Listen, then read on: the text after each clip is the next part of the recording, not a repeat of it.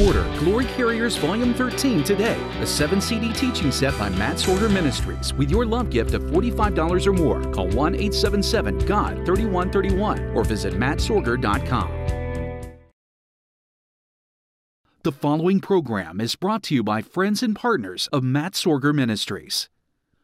Today, we hear secrets from our Glory panel with Christian leaders James Goll, Rolland Baker, and Bonnie Chavda.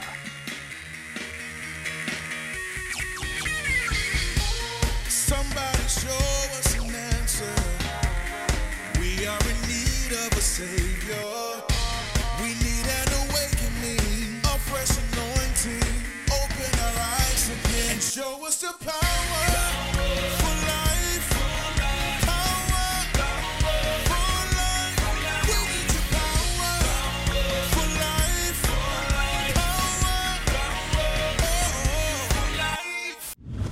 Welcome to another amazing episode of Power for Life. We're going back into our Glory panel discussion with James Goll, Rolland Baker, and Bonnie Chavda. You know, it's very rare when you get generals in the faith in a public setting having an open and honest, transparent, heart-to-heart conversation and dialogue in front of a crowd of people. But on today's show, we're going to learn secrets to entering in and living in the presence of God from some of the greatest leaders in the body of Christ today. The presence of God, you know, if we're not careful, the glory, the presence, the power, becomes an it. They become its. And we're always after it. And for me, that doesn't quite do it. It doesn't matter how glorious the miracle or the phenomena or the feeling or the beauty. I mean, the sunsets are glorious. The sky is glorious. Animals are glorious. Flowers are glorious. Everything about the world that God created is glorious. We see the glory of God everywhere, all the time. But all those things are still its. So, just a little word. It's not the glory per se that we're after. It's still our experience of Him. Our relationship with Him is always relationship. And that relationship manifests itself in glorious terms, but that's not where our heart's set. I'm after much more than seeing the dead raised. Yes. I'm after much more than gemstones and feathers and colors and smells. And I'm after much more. These things are fantastic, but they were never meant to replace God. And it's just a word to concentrate on what God wants you to concentrate on. You can imagine a relationship where people are so impressed with your artwork and your power and the things you do and your gifting and your music and your, wow, glorious, everything's glorious. But you want them to love you.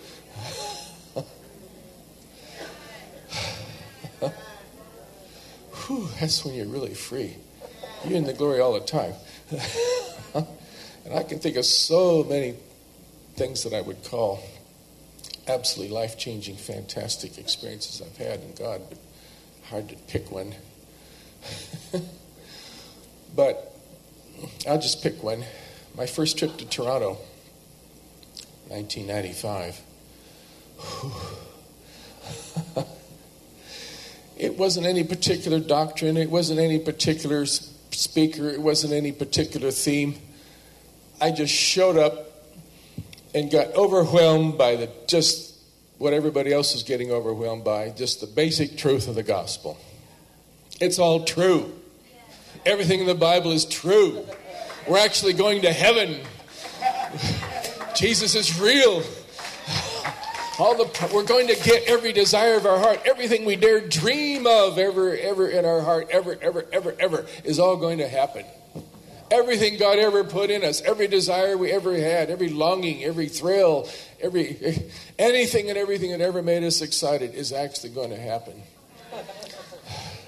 I was just up and down the aisles. I don't remember a thing about the meetings. I was sobbing and crying and laughing and blasted and wrecked and ruined and just creating a huge scene up and down the aisles and up all night. Couldn't wait to get to church. I repented. I was so deeply convicted. I spent $2,000 to call Heidi. I thought I was a nice husband when I got there.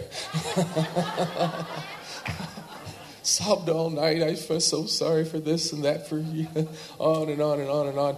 And everything became, I was so sensitive. Everything was either funny or sad or made me cry or laugh. And it was so deeply emotional. I didn't want to argue theology, Just don't get into any disagreement with anybody about anything, because if you did, the feeling would leave, and you're all by yourself, again. Didn't want anything to ruin the atmosphere. Going a whole month without a theological discussion for me was glory. I was there a month, and I flew home. I was so sensitive to everything. I put on the airplane's music system, and they're singing the Messiah, and I sobbed like a baby in the airplane, paid no attention to anybody, and I walked through shopping malls and Christmas, and somebody's singing Christmas carols about Jesus. Oh, just wiped out, just everything wiped me out. Everything wiped me out. And then I found out that God was actually in a very, very good mood. An extremely good mood. And I just lost my serious, heavy approach to all things spiritual. And I'm so sorry. Okay. I want to add to this, because to me, this is one of the greatest keys. That's what you just talked about, is the goodness. Because, see, you mentioned Exodus 33.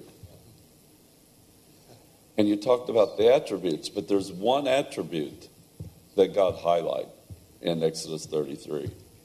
When God said he'd let his glory pass by, here's what he told him. He said, I'll let my goodness pass before you. And in this generation, in this last decade or so, God's always been good. But one of his attributes that has been being highlighted for us in this last move of God is the goodness of God. And we a little flippantly, but in wonderful joy, say that God's in a good mood. But it's more than a mood, because moods swing. It's an attribute of character. God is good all the time. And this understanding is the key to walking in the glory realm, is as understanding and experience the goodness of God. That's awesome. Rolland, I have a question for you, because I was in Africa there, and I was able to see the types of things that you and Heidi walk through there. It's not always easy. There's stressful moments, stressful situations. Like the day we arrived, Heidi was having a death threat. See, people might not realize what they go through out there on the field, but there was a death threat to some men coming and to attack or whatever. And, there's pastors, there's floods, there's pastors that die, there's things that happen that you guys walk through. As you're walking through what you walk through, and even, you're going on outreaches into the jungle, you're taking boats, you're taking planes, you're constantly moving. You guys were not just sitting there worshiping. I mean, you were doing a lot more than just sitting around worshiping. So, in the midst of all that, how do you and Heidi stay connected to the presence of God amidst all of your activity and amidst the sufferings and amidst the stuff that you see and walk through there in Mozambique? I don't know.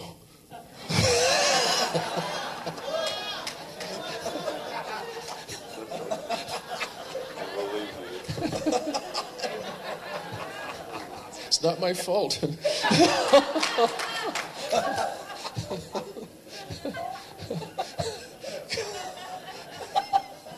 I'm not going to give anybody any spiritual keys, because I don't have any.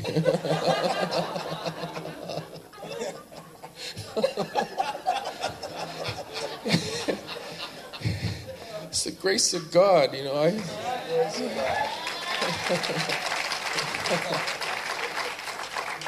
I mean, I can say things, but, you know, I don't have this huge division between prayer time, worship time, you know, devotional time, Bible reading time, preaching time, ministry time.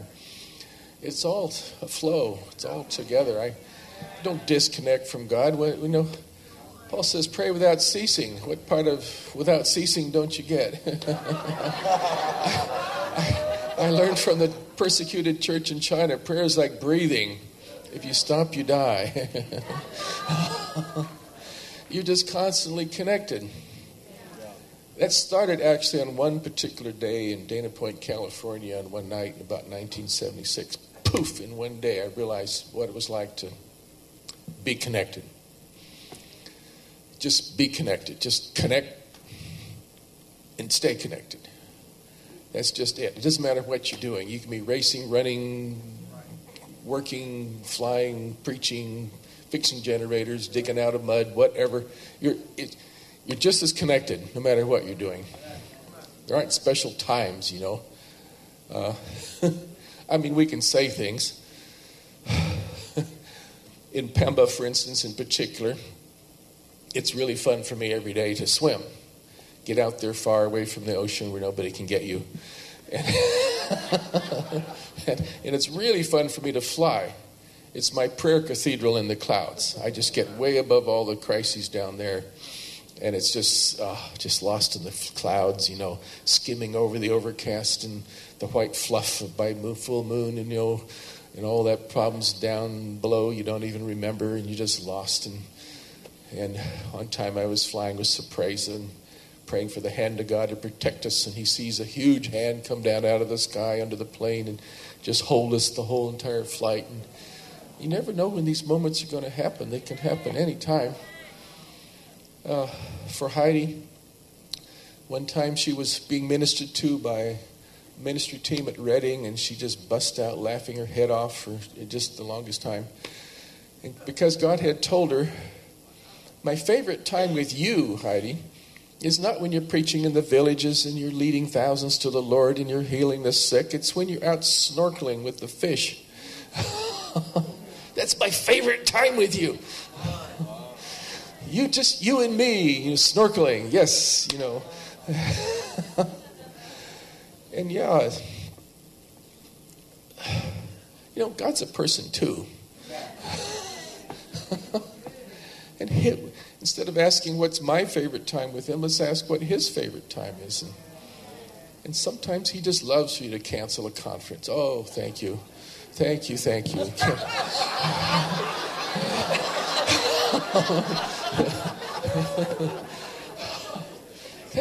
I'll get some time with you. Oh, joy. He's thrilled with some intimate time with you. Oh, my gosh, that's what he's been waiting for. Sometimes I think Jesus is the most lonely person in the meeting. We're talking about the glory and the power and the miracles, and he's saying, hey, I'm here. You know? Anyway, I don't know. It's just a flow. You know, you never get away from him. You can't, you know. Sorry. That's perfect. It's all incorporated together. It's a lifestyle. Yeah. It's a lifestyle. Mm-hmm. I want to open a question up to the whole panel, because we're talking about cultivating the presence. Mm-hmm. And Rolland, you touched on it becoming just a part of everything. It's just all flows in and out. What are some practical things you guys can share with folks here about your private life, how you privately cultivate the presence of God? Who are you asking? All of you.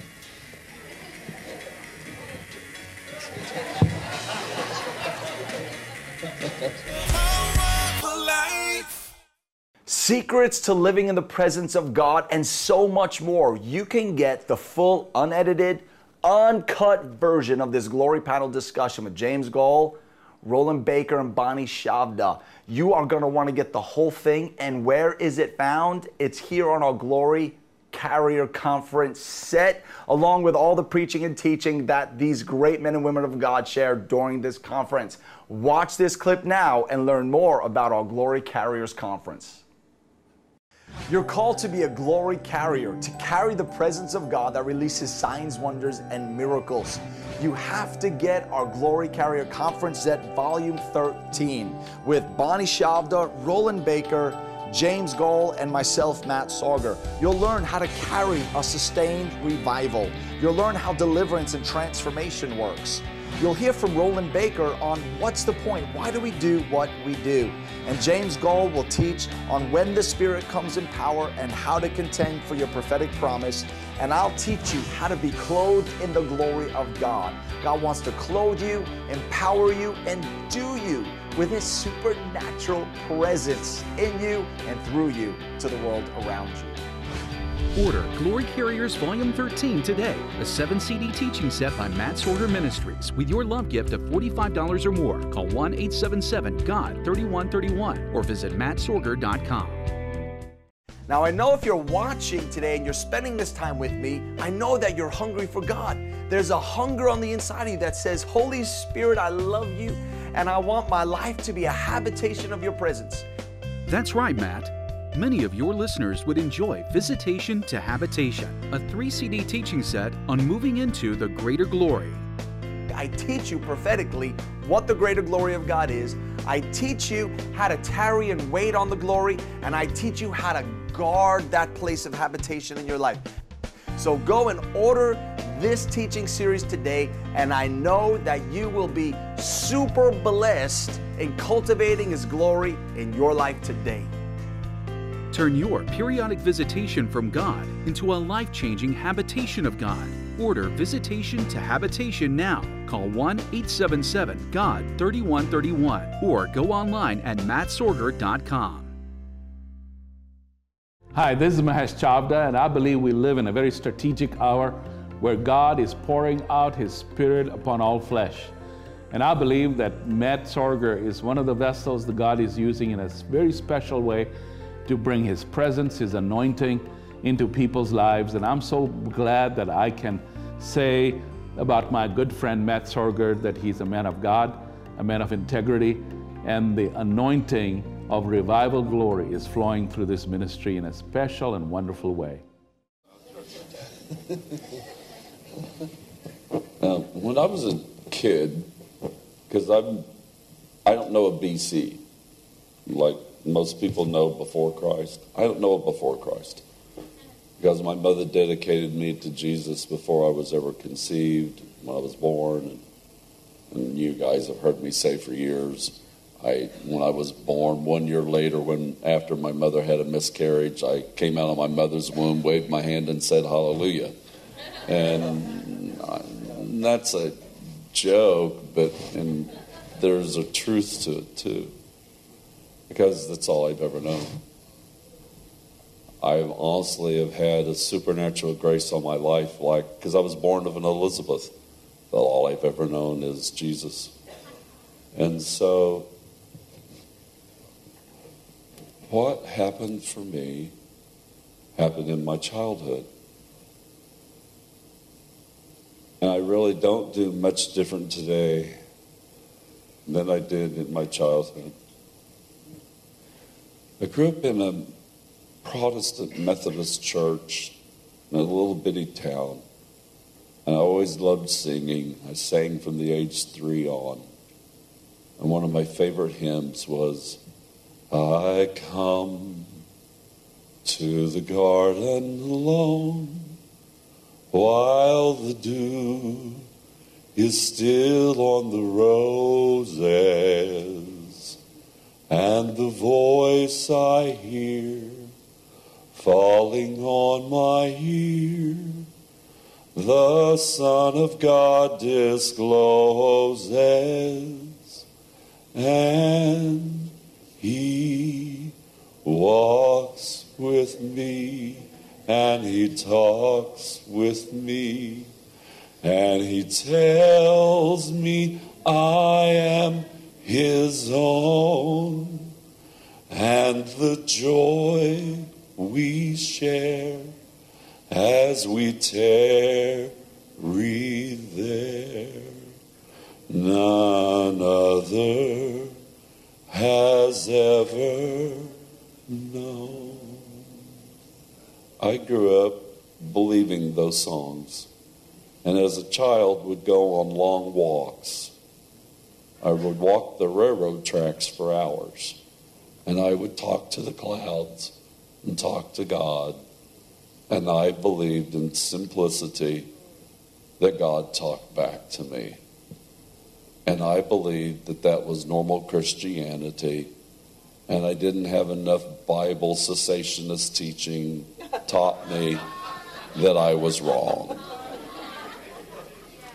So I grew up with an imprint that I know, and a lot of people tried to fix it. I grew up with an imprint that Jesus was my best friend. Now, when I married, Michael Ann did not become my best friend. She became my second best friend.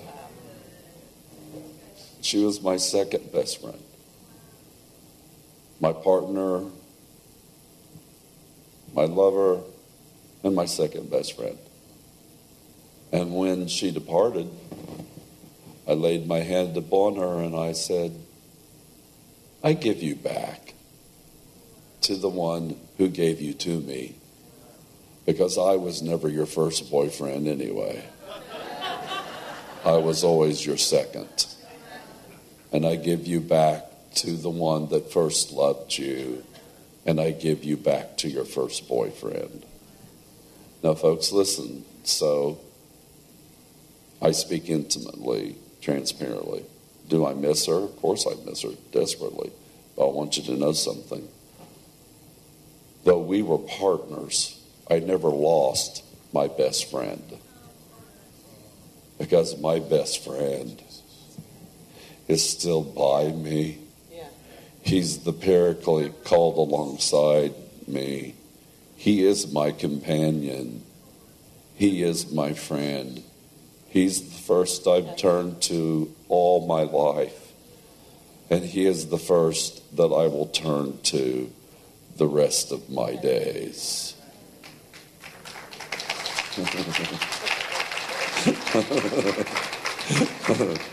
Bob Jones said one time years ago, I thought it was so weird, and I resemble it now. He said one day to some of us, he says, that young man, Jesus, he's the strangest man I ever met. Anyway, that's interesting. So we get to spend the rest of our lives discovering the wonder of who he is. And he is our friend. Amen.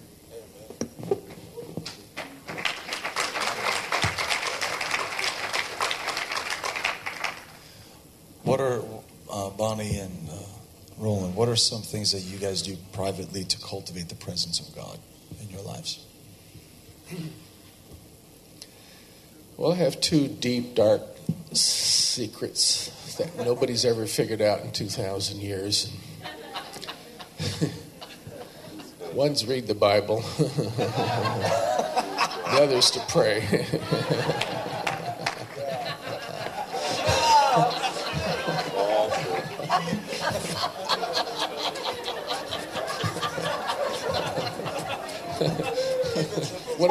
When all else fails, you know.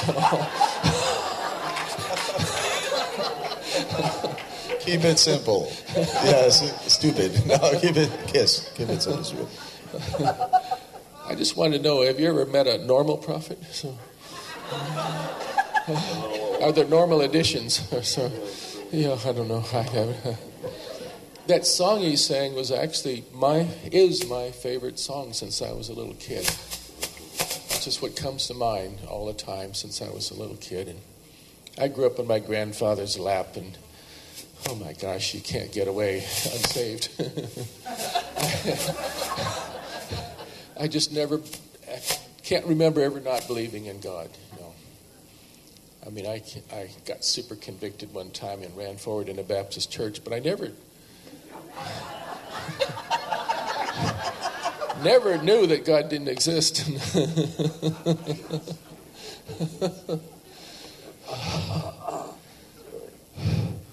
But Bible school was my biggest enemy.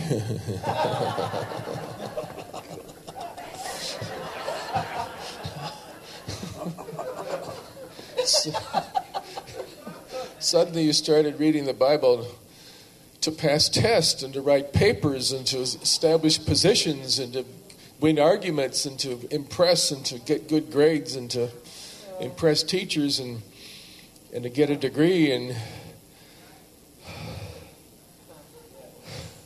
it was always homework. It was always an assignment.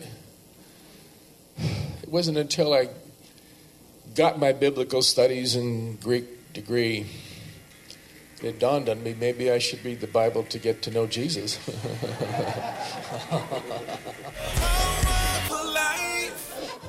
Now, I know if you're watching today and you're spending this time with me, I know that you're hungry for God. There's a hunger on the inside of you that says, Holy Spirit, I love you, and I want my life to be a habitation of your presence.